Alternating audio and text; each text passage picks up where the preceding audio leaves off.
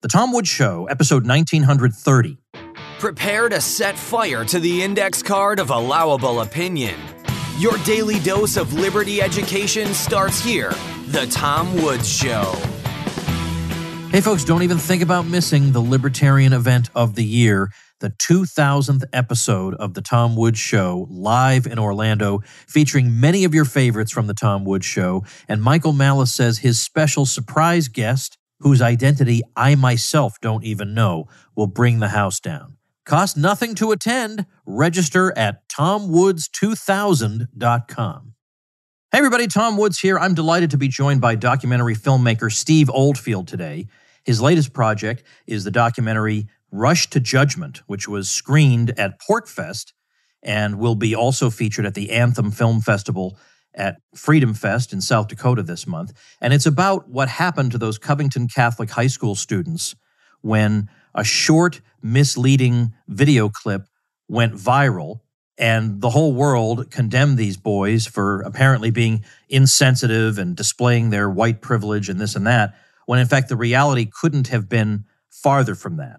And this documentary goes very deeply into this and examines a lot of aspects of it that even I myself, who spent a lot of time on it, hadn't thought of. So it's very important. Check out rushtojudgmentdocumentary.com. Steve, welcome to the show.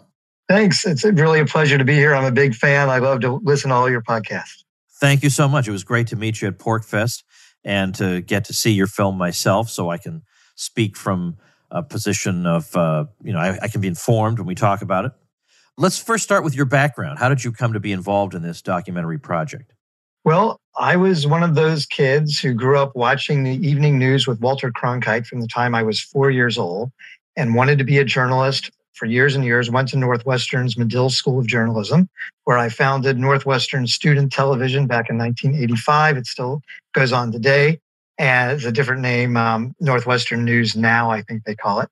But I was a TV news guy for 25 years. I was one of those news nomads, Tom, if you're familiar with that term. Every 2 or 3 years, you jump to a different market in hopes of a better gig. And I was Denver, Richmond, Detroit, Salt Lake, Orlando, Miami, New York, LA. And never really felt fulfilled, to be honest with you. The longer we got into it, the more the business had changed. If you remember, Walter Cronkite was considered the most trusted man in America back in the 70s and 80s. And I've seen the business completely go to hell since then. So I decided I would move back home and start teaching. I teach at Thomas More University, communication and documentary filmmaking, and then started doing docs and long-range projects where I could really control the content instead of doing a 2-minute story for the news. So that's kind of how that all happened. When did this whole incident occur? Was it 2020 or 19? 2019. Yeah, and okay. I should say, the school at the heart of this whole story where Nick Salmon went is called Covington Catholic, which is in Kentucky, right by Cincinnati, Ohio. And I coincidentally went to the competing school, Covington Latin. So I grew up my whole life really hating Covington Catholic because I didn't get to go to state in tennis because I was beaten by a kid from Cov Cath and never really liked the school at all. And then as an adult, I was doing a leadership group for high school students, and lo and behold, some Cov Cath kids showed up, and they didn't have horns, and they weren't horrible people, and I even liked their teacher. And I did a video for them in 2018 and had all this exclusive video that I owned inside the school. And then January 2019, I get my Facebook and I check it in the morning when I wake up every day. I'm an old guy. I don't check Twitter. I check Facebook. And friends of mine from Northwestern and from all over the country in journalism were slamming this kid who happened to be from Cov Cath. And I started defending him and saying, surely there's more to this story. Don't just believe this picture. I know these kids. They're not monsters. And I started defending Cov Cath. And I'm still in that position now a year and a half later. I remember when the whole thing happened, there was a video that you could watch on YouTube that had been taken. It's just an amateur video taken by somebody, and it was almost 2 hours long, and it allowed you to see the entire context of what happened. And I was so sure that the spin being put on this was wrong that I sat down and watched that entire video. I wrote about it and commented on it, and did podcast episodes on it. It was shocking what you see in the video if you take the time to watch it. Now, if we hadn't had, for all the things we rightly complain about the internet today, If we hadn't had the internet, if we'd had to rely on Walter Cronkite, this kid would never have had his day in court. There would have been that 30-second clip way out of context, and his life would have been ruined. You're right. I would have expected you to have watched that because you're that kind of guy. But it's so sad that so many journalists who are at some of the premier organizations in the country didn't bother. That little clip was enough for them. And I think part of the problem with all this, Tom, is that particularly inside the Beltway, as we call it, inside the Washington, D.C. corridor, all of these guys are friends with each other on Twitter and Facebook. And if one of them puts it out there, like the Washington Post or CNN, they all consider it the gold standard, and they then share it too. And people have to remember, if you're sharing someone else's post, it's pretty much like you're putting your own stamp of approval on it. And that's what happened in this case. Once the Washington Post started doing stories and all the other people, that they just assumed everything about it was accurate. And they were all terribly wrong. Well, let's now get into what the basics of the incident were for anyone who doesn't remember or may not have followed it. Sure. What happened was we saw a very brief clip on social media of what appeared to be a situation, or at least the way it was spun to us, was that there was a Native American man banging a drum, and we were told that white kids had surrounded him and were mocking him as he beat his drum. And there was one kid in particular, this Nick Sandman, who was staring him down while smirking. And so this was taken as evidence of white privilege and the entitled attitude of white men by the usual suspects. We got people on social media with big followings saying that guy had a very punchable face. Is there anybody more punchable than that kid? I really like to punch that kid. So they already know that they want to punch him. They want to do him violence. They already know everything they need to know about him because he's wearing a Make America Great Again hat and he's smirking at a Native American guy banging his drum. That was what everybody saw, and that's why you call it rush to judgment. Everybody, and of course, as usual and on schedule, in the so-called conservative movement, because the conservative movement is full of people who are desperate to appease the left. Oh, they're big. They stick their chests out and talk about how brave they are. But when push comes to shove, they're terrified of the left. And they want to get out in front of this and say, we're also against the racism in this video. The left never does that. In reverse, it never happens in reverse. Right. If there's some left-wing kid who looks like he did the wrong thing, the left doesn't immediately rush out and say, oh, we sympathize with all you conservatives. That's really wrong. They don't act like that. That's why they're not losers. And unfortunately, the conservative movement winds up being losers over and over again because they do stuff like this. All right, sorry for my editorializing, but I had to get that off my chest. No, you're right. And in this case, it was really amazing how many people did just what you're talking about, virtue signaling in the case. And that was Meghan McCain had a big tweet about that. And Nick Sandman and the other kids from Covington Catholic were at Washington for the March for Life. They were all there for that annual protest against abortion. And even the March for Life came out and issued a press release and said, the March for Life is about peace and we don't support this. Everybody threw this kid under the bus. Even the Bishop of Covington, who was under pressure apparently from higher up in the Catholic Church, issued a statement and said, we're going to investigate and we may take disciplinary action up to and including expulsion. And when that happened, when the Washington Post did what they did and when the bishop did what he did, those were two kind of green light, go say whatever horrible thing you want about this kid, because even his own bishop is questioning what he did. And later, the bishop had a thorough investigation and apologized and actually went to the school and did a whole big mea culpa and fell on his sword. But those first few days, it was too late. All the rush to judgment really put this kid in a bad situation. And what people don't realize about all these hateful things on social media sometimes, it might feel good to say the worst, most horrible thing you can think of. But when you throw those kinds of attacks at a 16-year-old boy and his family, people threatened to scalp him, to blow up his house, to blow up the school. They were given police protection, Nick and his family, and he had to go to his little brothers and say, pack a backpack. We've got to escape our house right now. And his father tells the story that as they were all, going down the driveway to get to a secret location, all the TV news satellite trucks were driving toward his house. And it's like a scene out of a movie or a horror story. Well, if you're ever in a position where your situation relies on the bravery of an American bishop, you are sunk.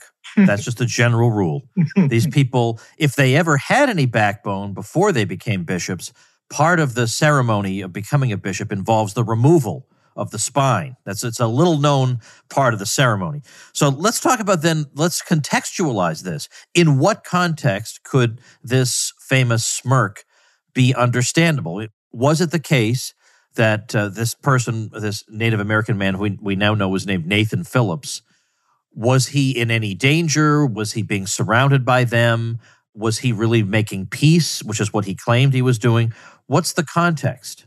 Well, when Ryan Anderson, our producer, watched the same video that you did and called me up on that Saturday night and said, look, I just spent 2 hours of my life watching this. The video evidence is clear that Nathan Phillips walked into the crowd.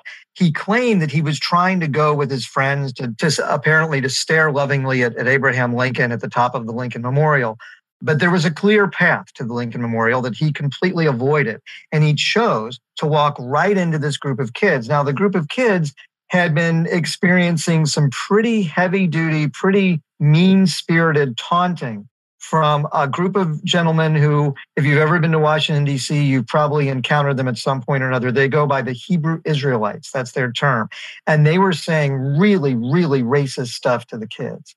And they were also saying racist stuff to Nathan Phillips and his team.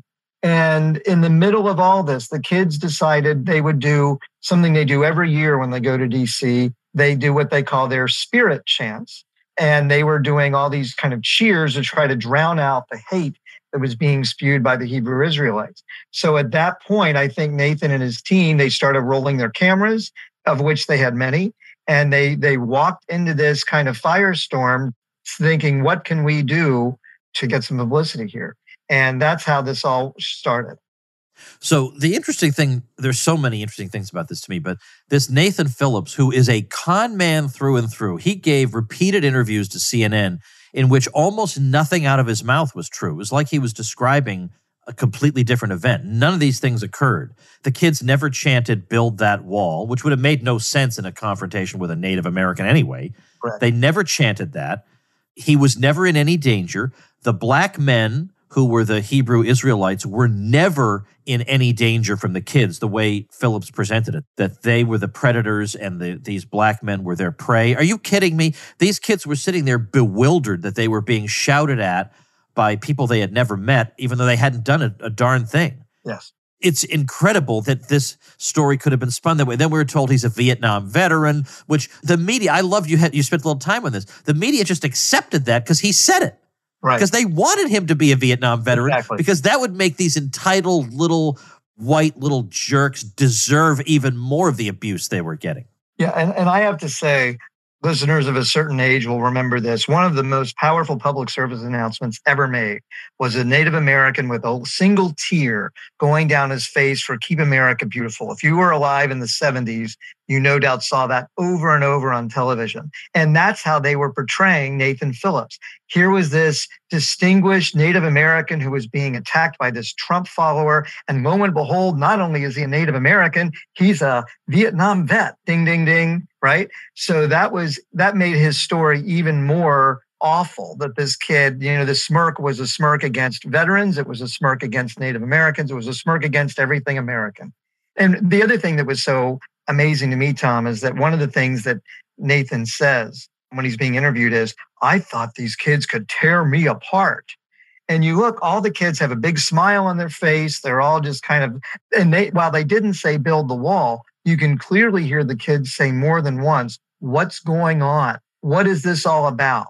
And that's what was really happening. But instead, Nathan went with this narrative that he was afraid for his life. Yeah, afraid for it. And as it turns out, by a weird coincidence, no one laid a hand on him. How about that? What a big surprise. So he thought, I'm going to bring peace to this situation where these kids are sitting there not sure what's happening while they're being abused by people who are abusing my people, who are saying that my Native Americans deserve to lose their land because they worship the wrong God, and we're all Uncle Tomahawks with our heads up the white man's ass, which is what was said to them. Yep. Let's see. So that's going on. In order to make peace, instead of approaching the small number of Hebrew Israelites I'll approach the students who are just sitting there taking it. Yep. Why didn't you go approach the Hebrew Israelites who were screaming racist things at both the students and you? Well, could it be because no one in his right mind would have that confrontation? Yep. And number two, that wouldn't give you the publicity you want? Yep. You con man? Exactly. And, the kids from Covington Catholic had all been told, don't interact with people, just do your own thing. And if anybody comes up to you, just clam up and say nothing. And that's exactly what Nick Sandmann did. And everybody talks about that smirk. When we interviewed him, Ryan and I posed for a picture with Nick. And when we looked at it, we had to laugh because that's the same look he had on his face. That some kids just have that kind of goofy grin, and God love him. That's just kind of Nick being Nick. And he was just bewildered. And it's amazing how everyone rushed to judgment and read so much into that scene. But again, I think none of it would have happened had he not been wearing the MAGA hat and had it not been a Native American who looked so worthy of our respect by first look. And he had that chiseled face and beating the drum. Central Casting in Hollywood would love to have him for a movie, and that's what was so sad about it. Yeah. Well, first of all, my advice to him would be, if you actually do want to make peace in the future, banging a drum right in someone's personal space is actually not going to be interpreted as a sign of peace. Just so you know, this is just the way society works. The other thing I want to mention, I learned some things from your documentary, despite having watched the complete footage of the thing. For one thing, I didn't realize that early on, there was a case of mistaken identity where people were trying to figure out what is the name of this smirking kid, and they got the name wrong. And so the kid who was falsely singled out wound up getting all sorts of abuse, and they tried to ruin his professional career that he wanted to have. So talk about that. Yeah, his name is Hodge, Hodge, and he wasn't even in Washington because his brother was getting married. It was the first wedding in his family, and thanks to the internet, people were able to Google and find out his mom's cell phone number. So they're on their way driving to the bride's house to help her get ready for the wedding. And this woman she's never met before starts screaming at Hodge's mom and saying all these horrible things. Somebody even said to her, you should have aborted your kid. And when they came home from the wedding, there were 7,000 angry Twitter messages lodged at the Hodges. And they were told that they were going to have a sheriff's deputy sitting in their parking lot because everybody said they were going to scalp him. And then some people were actually trying to get to the wedding to disrupt the actual wedding, which thankfully didn't happen. But you can imagine what that was like. And he wasn't even there. And he wanted to be a chef. He had been featured in a magazine article that mentioned that online. So on that Monday morning, Cincinnati State, which has one of the top culinary programs in our region, received dozens of calls and emails saying, reject this kid's application. You don't want a racist in your program. And people tried to ruin his life, and he was the wrong kid. Yeah, it's unbelievable what happened to this kid who, as you say, wasn't even there. Yeah. Now then, let's talk about somebody you interviewed for this documentary. There was some special abuse aimed at a black student at the school, and where the Hebrew Israelites were claiming that the white students were going to harvest his organs. Now, a couple of years have passed since then. No organ harvesting has occurred, so it turns out that completely insane claim turns out to be false. How about that? That's another hard thing to predict. You actually got to interview him and his family. Yep. I didn't realize what the outcome of this is, but what a tragedy. Yeah, he goes by Bo, and like a lot of kids in our region, their dream is to go to Covington Catholic because they're a perennial state tournament in football, and they send kids to West Point and Notre Dame and USC and Alabama and all the top schools for their football team. And this kid, Bo, wasn't Catholic, but really wanted to go to Covington Catholic. His parents actually moved their business, moved their house so they could be closer to Covington Catholic. He was going to the school. He loved everything about it. He was on the freshman football team. Things were going great for him. And then this happens. And the Hebrew Israelites were taunting all the Covcath kids and saying, you don't even have a black kid here. And they said, no, we do. His nickname was Kanye. They called him Kanye. And they brought him out. And these these Hebrew Israelites said all kinds of horrible things, including they're going to harvest your organs. Well, when he gets back to school, when school finally opened, it had been shut down because of bomb threats and terrorist threats against them after this all happened. He goes back to school, and what are a bunch of high school boys? It's an all-boys school. What are they going to do? That's what they were going to joke about. And they said, do you still have your organs? Or you better be careful. And the kid basically went into PTSD. He was completely freaked out.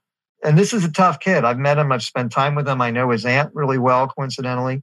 And he wasn't having any of it. And he ended up transferring schools. Now, the good news is he transferred to a school that has another great football program, and everybody has accepted him into that system. But, CovCath tried to get him counseling. They tried to do all this stuff to work with him.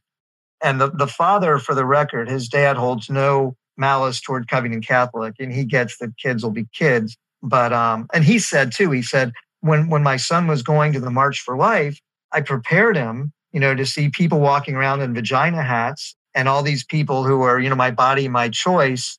And he prepared him to be attacked by a bunch of feminazis, who always go after the March for Life. But he said, I didn't prepare him to be attacked by men of his own race who were saying all kinds of horrible things to him. So that traumatic event was a true tragedy. And, and he was not getting any kind of settlement from CNN or the Washington Post or anything. He basically just had to sit out the rest of his year and homeschool and finish the year and then transfer to another high school. Oh, jeez. All right. Well, what do we know? Do we know anything about, did Nick Sandmann, whatever happened with the case? I guess the idea is that we don't know the exact terms of it, but they settled with him? Well, it's interesting. Washington Post and CNN settled, and one of the things that I don't think people realize, and this is important for any journalists listening to this podcast as well, it's not just the copy that you write that can get you in trouble for libel and slander and defamation. It's the links that you provide. And one of the big issues that the Sandmann family and the attorneys took with the Washington Post was that they had that classic thing. So you've read this story. If you like it, here are 3 other stories you might be interested in. Those links went to stories about white supremacists, about neo-Nazis. So the implication was that Nick Sandmann was a neo-Nazi and a white supremacist. So that was the big issue with them. And I think they were caught so red-handed and so much with their pants down, they just settled rather than fight the case. The lawsuits continue against NBC, against, I think, the New York Times, Gannett News Service, and a bunch of other people. And they're still in the discovery phase of those cases right now. They're being represented by a really sharp attorney named Todd McMurtry. I check with Todd every couple of weeks, and he says, we're still, it's grinding along very slowly. But some of the news organizations are doubling down, and they're not about to settle. And he's hoping to prove that that they were just as guilty as the Washington Post and CNN. Which, by the way, as you know, the way those lawsuits work, neither of them were required to basically say they did anything wrong. That was part of their lawsuit settlement. But he's hoping that he can show malice and egregious errors that really affected the life of this boy and his family and the school. What do you want people to walk away from this documentary thinking and or doing? That's a great question. Several things. I think the next time you see something viral, whether it's a video clip or a photo, and there's some kind of interpretive headline or interpretive line telling you what you should be reading into this, take a step back and say what really happened. Do what you did in this case and look up and look for other video, look for other content. That's the great thing about Google and YouTube. You can find other sides. And before you just look at something and say, oh, that's awful, and then retweet it or repost it, really look at it, because ultimately, if you do that, your name is going on it and you're saying, I agree with what's been said. And in this case, the other thing that I thought that CBS uncovered in this whole thing was that the original Twitter account that posted all this and talked about, look at this terrible example of, a racism in Trump's white America or whatever, was a fake Twitter account. They used a photo of some actress from Brazil and claimed it was a teacher from Northern California. The whole thing was fake. We'll never know who the people were who actually posted that, because the Democrats in Washington started an investigation to see if maybe there was some Russian connection to all of this. And since there wasn't, since they determined that it was something that was happened in America, they stopped investigating. But this was all started by a fake Twitter account. So I guess my first thing would be, don't be fooled and just rush to judgment. And then the second thing is, you really have to step back and say, is it really worth trying to come up with the meanest, most awful thing I can say to attack somebody? And in this case, it was a minor. It was a kid being told the most, I wouldn't even repeat on this show a lot of the things that were said to this kid, all because of people rushing to judgment and wanting to virtue signal, wanting to look like, look how woke and awesome I am. I'm going to attack a teenage boy. Hey, everybody, let's take a minute to say a word about one of my favorite things in the world, the Happily Date Box. A lot of folks are in great relationships, but their schedules are so tight and they're running around and everything's hectic, and they never really get around to those romantic getaways that they know they need. They're never really able to carve out that quality time together that is essential to that relationship. Conversely, you can have people in relationships where they're constantly doing things together, but they'd like to have something fun that they can do quietly at home from time to time. And the Happily Date Box is just what the doctor ordered in both cases. We absolutely love it. Every month, Happily sends us a themed box containing activities, conversation starters, a music playlist that bring us closer together. And the theme could be the 1980s, or France, or Greece, or game shows, or whatever. And inside you'll find games, crafts, all kinds of activities you could not have thought up yourself. And the result is a wonderful evening together that brings you closer. And men, if you think of this without having to be prompted by her, you will be a hero. We'll take 50% off your first date when you go to tomwoods.com/date. That's 50% off your first date. So men, no excuse not to try this at tomwoods.com/date. Did you have any trouble getting to interview people you wanted to? Was there anybody who just had it with the media, either friendly or unfriendly? Well, I will say it took a lot of in-person meetings and lunches and, promises. Fortunately, Northern Kentucky is a very small community, and almost every one of the people involved, I had either gone to high school or known somebody who knew them, who could vouch for me. I had been on local TV news here for a couple of years, and I think some people remembered my name or face from that. So the Covcath people and the people who were all wronged were very, at first reluctant, but then they were willing to talk. And once I got one of them, they kind of said, well, here, Oldfield's not out to screw us over. You can trust him. And but on the other side, it's been really difficult. Nathan Phillips, like the Sandmans, like everybody else, was doxxed. His personal information was put out there, and a lot of people were very upset, and rightfully so, particularly people who were into that whole stolen valor movement, where they felt like he was pretending like he was a Vietnam vet when he had just been a refrigerator mechanic in Nebraska during the Vietnam War. So he went underground. I'm sorry, I can't. Well. I have to laugh at that. I'm sorry, refrigerator mechanic in Nebraska is not really the same thing. Yeah, as dodging Agent Orange and bullets from all sides and flying around in a helicopter. Yeah, not the same at all. So he went underground. So we weren't able. We tried to get somebody from his group and couldn't. And then the other thing is, none of the news organizations would talk to us because of pending litigation. And even the ones who weren't involved, that's a club. Mainstream media is a big fraternity. And none of them wanted to go on record or review my film because they don't want to look like they're slamming their buddies.